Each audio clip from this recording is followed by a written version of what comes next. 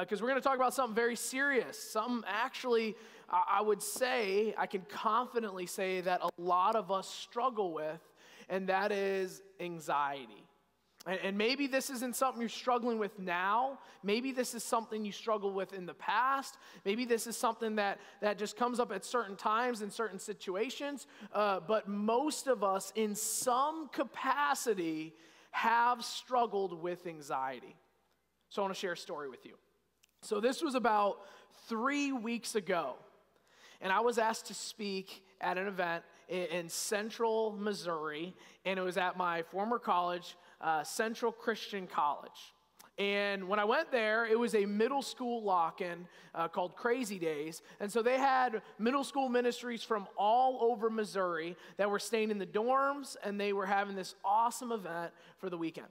And so I came in, and Justin and I, we ended up staying there. We stayed in a dorm as well. We bunked together, and it was just like college days. But when we went there, I was having to speak 3 messages. So we drove out. I left Thursday night. I drove from here to St. Louis, and then I stayed the night with my in-laws, and then I went from St. Louis to Moberly, Missouri, which is about 2 hours away, and I spoke Friday night, and I spoke twice on Saturday before I headed back this way. And so the first message on Friday night went great, went smooth. The message on Saturday morning went great, went smooth. And then we got into the final message of the entire event. And here I was sitting, I was kind of, if it was set up like this, I was sitting kind of where you were, Elizabeth and Cheyenne, right? I was right over there. I was sitting with Justin, and I knew, okay, we've played a couple songs. I should probably head back because I'll be speaking soon. No big deal. And so I got up, I walked to the back, and right when I was going to the back, I saw the director of the entire event. I said, hey, man, how many songs do we have left? And he said, okay, you have 2 more songs. And so then I walked back, and I saw an old friend from the college. We were talking for a couple minutes. And then I got back on stage, and it's kind of like these curtains right here. I was sitting and watching the band. I said, okay, I'm good to go, right? Like, I'm good to go. I'm excited. I love speaking. Like, I love being able to preach, to teach. I think it is awesome. But right before, right, we were going in this last song, right before I'm about to go up to speak, I realized something. I had to pee. Yes. And if you know me, one of my greatest fears is to pee myself when speaking. Yes. Yeah, I'm getting real with you. One of my biggest fears, people have their fears of like looking weird or their zippers down. I'm like, man, maybe if I have to speak too long, I'm gonna have to pee. And so I'm up there, I'm backstage, and I realize I probably have 1 more minute before I have to speak. Do I have time to run to the bathroom? And so initially I'm like, you know what? I've spoke 1,000,000 times. It is only like 30 minutes. I'll be good to go. And so I decide I'm not gonna do it. I'll be able to hold it. But then a thought came into my mind. What if you can't hold it? What if you do have to go worse than you think? Are you going to leave the stage in the middle of the final message of Crazy Days to say, hey, can you guys hold on 1 second? I got to go to the bathroom. Are you willing to take that risk? And so I'm not joking, guys. I'm not throwing this out there to be funny. This is really what was happening in my mind. It was like back and forth. You should go right now. You only have a minute. You shouldn't go. You're going to have to go on stage. There's going to be no one to announce you, and they're going to be like, hey, where's the speaker? You should go. You can go really fast. You know where the bathroom. And it was like back and forth in my mind. I wasn't even worried about the message. All I was worried about is, am I going to have to pee, right? And so right before they hit that last note, before I got up to speak, the MC walked backstage, an MC for the event. I looked at him. I said, hey, can you stall? I got to go to the bathroom. And I sprinted off, and he's like, okay. You could tell he didn't want to laugh, but he was kind of laughing. And so he's like, sure. And so he ran out there, and I heard him. He's like, so let's review what we've been talking about for the weekend. He was just making it up. And I went to the bathroom, and I came on stage, and I remember speaking, and I was afterwards driving home, and I said, I think I almost had an anxiety attack. I legitimately think I almost had an anxiety attack. And so when talking about this message and anxiety, it's something that isn't just unique to certain individuals. I think in all our lives, there are moments that we have extreme anxiety. I remember in that moment starting to sweat. I remember my ears starting to tingle. I remember starting to not think straight. Maybe have you guys been there before where you've been so anxious that you couldn't even think? You were like sweating extremely quick and you couldn't focus on what was ahead. Can I get some head nods? Because I believe this is one of the greatest things in our life that hinders us from having a closer relationship with God. I've been studying, I've been researching, I've been looking for this message, and the reality is this: we are the most anxious generation. It's true. Us as a generation, I'm throwing myself in there. We are an anxious generation. We get nervous about everything. We get nervous about everything in our lives, and some of us, maybe we're not like that, but there are times that we will be anxious. And so we're going to be talking about this in our series on anxiety. And really with this topic, we want to talk about the source, and we want to talk about the steps of recovery. What is the source of anxiety, and how do we take steps to recover from it? So here's the thing. What is anxiety? When you think about it, what actually is anxiety? Because we've heard numerous things, numerous definitions. People talk about it all the time. What is anxiety? And so I'm going to put up on here. Here is the definition that we have for anxiety. Anxiety, according to the American Psychological Association, the APA, defines anxiety as an emotion characterized by feelings of tension, worried thoughts, and physical changes like increased blood pressure. Okay, according to the APA, that is the definition of anxiety. It's an emotional change in us, right? And so when we think about anxiety, it's important to differentiate that there's actually two kinds of anxieties. There's normal anxiety, normal emotions that we have that cause anxiety. Then there's actually an anxiety disorder. So those are two separate things. So anxiety is actually a normal emotion that the body has, and then there is something that we call the anxiety disorder. We're going to actually talk about both those, but first we're going to talk about anxiety. Anxiety is a normal thing. It's very normal. Actually, it's a God-given thing. It helps us survive. For example, if a snake jumps out here and is standing right there, a rattlesnake, what I'm going to do, the emotion I'm going to have is going to be an anxious emotion, and it'll actually give me the ability to decide, am I going to fight the snake or am I going to run from the snake? It's a survival instinct. So in that time, it has this emotion that arises in us. It's called the fight or flight emotion. Have you guys ever been in a situation like that where something extreme happens and then you have to choose, am I going to fight? Am I going to step into this? Or am I going to flight? Am I going to run for it? You're a runner? Okay. Well, let me share a story. I was outside getting the mail in my last house up in Kokomo, and across the street, there was this firefighter, and he had this really big dog. Okay? So I go out, I get my mail, and I look across the street, and I lock eyes with this dog. This dog's looking right at me, and I knew, okay, something's about to happen. And this dog started sprinting across the street towards me. So right in that moment, the dog is sprinting after me, and when I noticed him coming, what I first did is I went and I uppercutted the dog, right? And then I roundhouse kicked it, okay? That is my first thing I did. Yeah, you don't believe me? Okay, so what I did was I saw the dog, and actually I'm so blessed you're here. We actually have a picture of the dog. He was huge. If you can go ahead and show it, Bailey, what we have here. Yeah, there he is. Okay, so the dog was running at me. He was huge, right? And so coming after me, and initially I turned and I tried to run away, okay? And so I went to run, and I was super embarrassed because the owner came out. He's like, come on, dog. And the dog like stopped and walked back, and I was sprinting. I was like, oh, hey. I was just getting my lats worked on. Okay, so here's the thing. I chose in that moment to run for my life.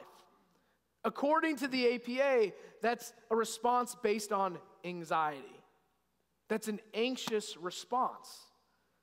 And so if we want to be able to understand anxiety, we have to understand what it is. Have you guys ever gotten in a car accident? Okay? So you guys have gotten in car accidents. Maybe some of you have had animals try to attack you, right? Maybe some of you have had like someone come up to you and they just want to fight you. Do we have some people, show your hands, who here has been in an actual fist fight? Okay, wow, we got a bunch of fighters here at Eastside, all right. Audrey, did you raise your hand? Oh man, I never thought it. Audrey Spencer, wow, don't mess with her. Okay, so here's the thing. We got some fighters here. That's like 50% of the people here. Okay, so if you've been in a fight, the first emotion you have, listen up. The first emotion is either am I going to fight or am I going to flight? Am I going to fight or am I going to run? According to the APA, that is anxiety. So now let's talk about the other one. Let's talk about an anxiety disorder. Because a lot of us maybe have struggled with anxiety before, and I don't want to miss this. According to the APA, an anxiety disorder is this. It is having recurring, intrusive thoughts or concerns. It's to have recurring thoughts, intrusive thoughts and concerns. It's like that thought continues to be there even when the situation is done. Have you been there? You just wake up and you're like, I'm anxious and I have no idea why. I just took that test and I'm still anxious. So we think about our lives, we're not going to be in a lot of fights, we're not going to be in a lot of accidents, we're not going to be attacked by a lot of dogs, but we do have a lot of crazy friends. We do have a lot of tests that are coming. We have things right now that create anxiety in us. And if those things continue to fester and create anxiety, then it leads into sometimes and reveals sometimes an anxiety disorder. Now here's the reality. I am no psychiatrist. I'm not a counselor. I am not a doctor. But with the research I've found, there are 7 major anxiety disorders. If you have anxiety and anxiety disorder, you're going to fall into one of 7 categories. And so I'm going to name these off real quick. One of the anxiety disorders is a generalized anxiety disorder. This is a chronic disorder involving excessive, long-lasting anxiety, and most of the time, the person doesn't know why. This is the most common one because it can't really be traced. It's just, I'm anxious and I don't know why. I just have anxiety. But then there's other ones like a panic disorder. Panic is a sudden and intense attack that comes so quickly you can't even see it coming. I've noticed this about people who have panic attacks. You rarely can predict them. It's just like you're a little anxious and then it's like bam, it's right then and there. And so someone could fall in the category they have a panic attack disorder. Then there's phobias. A phobia is an irrational fear and avoidance of an object or situation. We joke about this, I'm afraid of spiders, but there are people who actually freak out when they are around spiders and snakes and being in the dark. There are actual anxiety disorders, phobias, because of this. Then there's social anxiety. A lot of you know what social anxiety is. That's a fear of being around people and fearing that you will be negatively judged by others in social situations. People get very anxious when they're in groups like this, even in this group. One of the things I hear from students and from parents is when they come in here, they feel sometimes anxious, because it's loud, because there's a lot of people, because there's games, because Justin's beard. There's a lot of things that lead to anxiety, and sometimes this is a situation where it could create anxiety in someone's life. And then the 5th one is obsessive compulsive disorder. Obsessive compulsive disorder. This is called OCD. Who here has ever called someone OCD? Have you ever heard that before? who here probably is OCD? I got to have it clean this way. I've seen people with their dishwasher. No, this dish has to go right there. You know what I mean? Like, there are certain things that have to be a certain way, and if those things aren't that certain way, they go crazy. How many people here are OCD people? Do we have some of those? With their shoes. Who here has OCD about their shoes? I knew it. Okay, we're not supposed to point out. Okay, so here's the thing. Then there is post-traumatic stress. Maybe you've heard of PTSD. Have you ever heard of people having flashbacks? People in the war, right? They have a traumatic experience in their life, and based on that traumatic experience, listen up, guys. Based on that traumatic experience, it gives someone like a flashback that they can actually, and this is weird to think about this. I was studying this one. Your brain almost transports you back to that situation. It's like even though you're not there, your brain reacts like you're actually living that again. And so post-traumatic stress is something that a lot of people struggle with. It's not just war. It could be numerous things. It could be a car accident. It could be a grandpa or something else, someone who's passed on. And once we experience that, it could create anxiety and anxiety disorder. And the last one is separation anxiety disorder. When we feel separated from someone, they're almost like a safety blanket for us. You know, I think about my son Milo. He is obsessed with mama, okay? Like if mama's not around, like Milo notices. He's at this stage where sometimes if she's not there, he's going to go crazy. It's because he has separation anxiety disorder. Some of us have that with our friends. It's like, oh, I can't, girls, you have this probably. I can't go to the bathroom alone. I need to take like an entire community with me, like, right? Like we have this thing where we feel like we have to have someone with us, someone on our shoulder. And so to step out into a situation that's different, sometimes we can struggle with that. So the reality is that if we have an anxiety disorder, we will fall under one of those 7 categories. Maybe we have some of those. So anxiety, quick review, anxiety in itself is not bad, but if it's excessive, it can lead into an anxiety disorder, which leads us to how do we as Christians focus on this? You know, Teacher Winston just talked very briefly about these things, but how do we as Christians focus on this? Because I've seen the extremes. I've seen people say, well, Christians need to stop saying, just pray about it and it'll get better. I've heard people say, you can't just pray about it and get better. And then I've heard the other side where it says, just pray and have medication. You know what I mean? And some says, you know, medication is solely the key. Well, how do we as Christians focus if we have anxiety or even an anxiety disorder? We're going to be talking about that. How do we deal with this as Christians? Well, first off, if we have an anxiety disorder, and if we're on this side where we're saying, you know, you can't just pray about it, I believe we need God, and sometimes we do need medication. I believe God, one of the most amazing things has done is to give us the ability to discover and find new medications. I believe he's made us explorers of this. I take allergy medication. Thank you, Lord, that someone researched and found that we can actually help our allergies in the Ohio Valley, right? That we can actually take this and it helps us. Thank the Lord that we have people that when we're sick, we can take medication that helps us. It is a God-given thing. So I believe it's good that sometimes we have medication and we have God. We need both.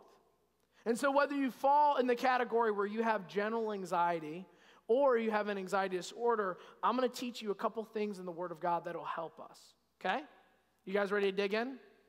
All right, we're going to dig in the Word of God. Here it is in 2 Kings 9, chapter 1, it says this. It's a story of Ahab and Jezebel and this great prophet Elijah. This is what it says, 2 Kings chapter 9, verse 1. When Elijah got home, he told Jezebel everything Elijah had done, including the way he had killed all the prophets of Baal. So Jezebel sent this message to Elijah. May the gods strike me and even kill me if by this time tomorrow I have not killed you, just as you killed them. Then Elijah was afraid, and he fled for his life. He went to Beersheba, a town in Judah, and he left his servant there. Okay, so here we go. Quick background. We got this prophet, and now we got the king and the queen trying to kill him. They literally hate him. And he was in the situation just a chapter earlier where there's all these worshipers of Baal. Baal is this false god. So let's just say this. They are Satan worshipers, right? Pretty intense. You guys didn't know you were going to see and hear about this morning, did you? So you have all these prophets of Satan. And here's this one guy, Elijah, this one prophet of God, and he challenges them. He doesn't just challenge them, he shows them up. And by the end of the story, the 350 prophets of Baal are dead. So he doesn't just show them up, he also ends their life. So this guy is a boss, right? This guy is a mighty prophet of God. Some people say he's one of the greatest prophets that ever lived. And so here's Elijah, and Elijah does all these mighty things, and then it goes back to the queen and to the king. And when Ahab tells the queen of these things, the queen's like, I'm going to kill him. Like, he killed our people, these prophets, I'm going to kill him. And his response is interesting. Because here's this great prophet who just did this mighty work. This guy was so great, he actually prayed that it wouldn't rain for 3 years, and it didn't. So for 3 years, there was a drought because Elijah was just like, yeah, how about it doesn't rain anymore? And then when he decided that it was time to rain, he prayed, and it rained. So all these things are happening. All these amazing things are happening to this prophet, and then this queen gets upset, says, I want to kill him, and he flees 100 miles to this small town. And what we see in the scripture is interesting because Elijah, he wanted to die. It's so intriguing to me.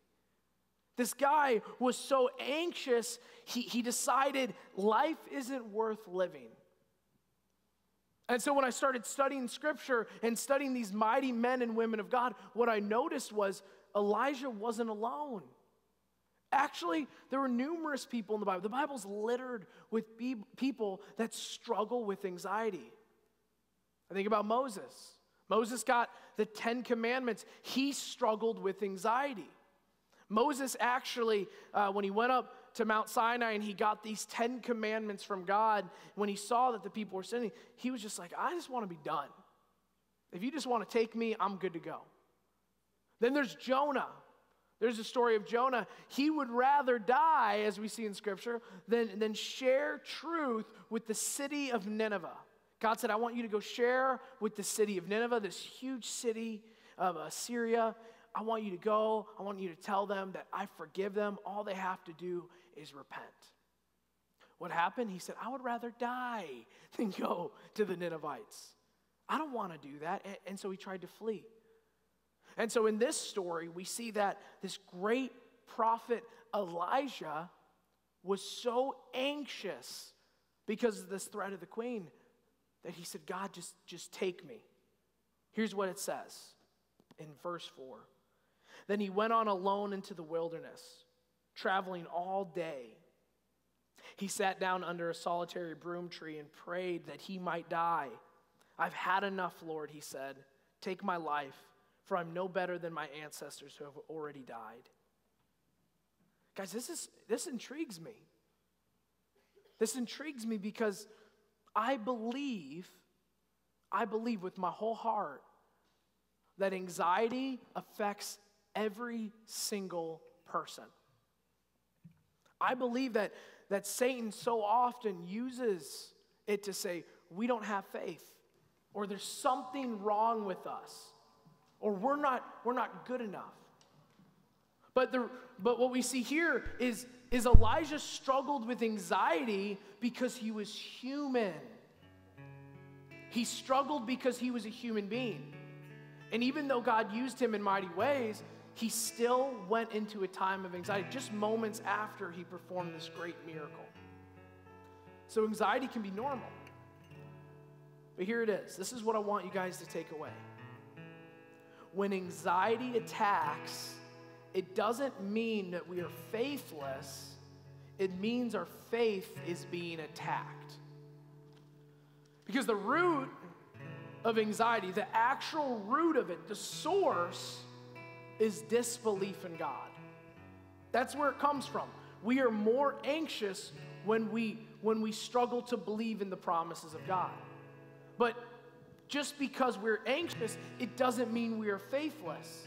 It just means the faith we have is actually being attacked.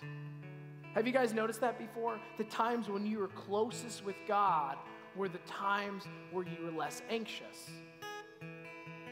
That's usually what happens. But then when you start to stray away, when you start to take steps slowly away, something starts to change. Those anxieties, those old struggles, they start to come back.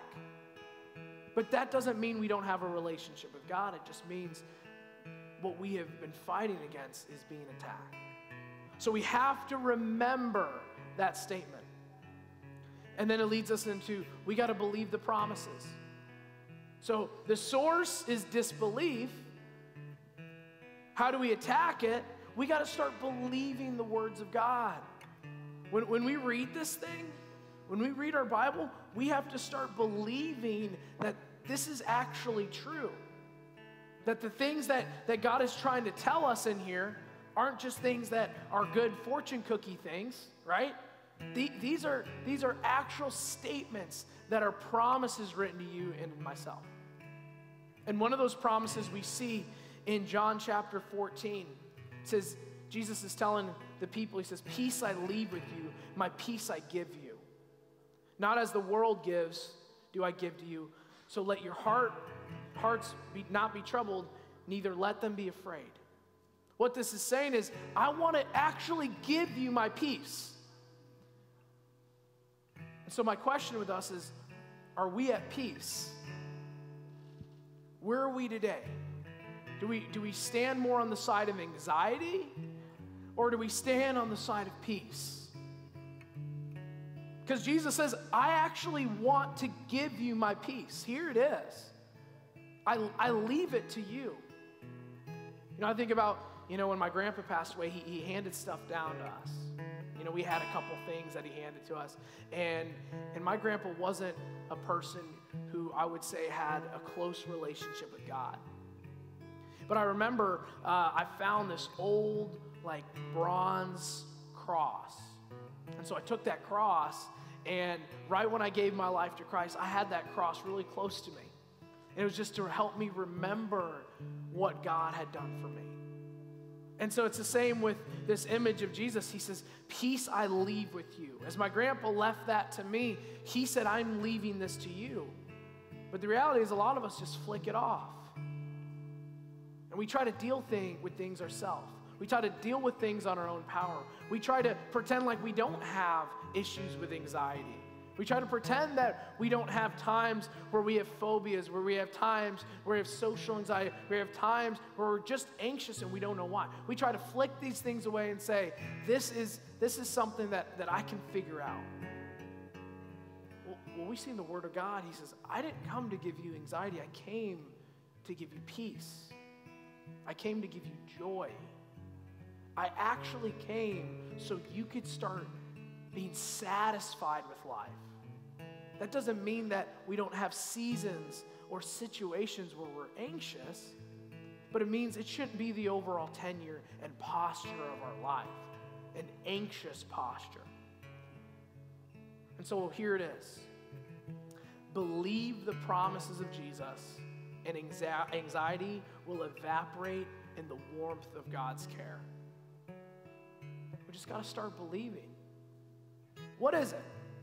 We got tests, we got summer, we got finance, we got friends, we got relationship. What is it that causes anxiety in our life?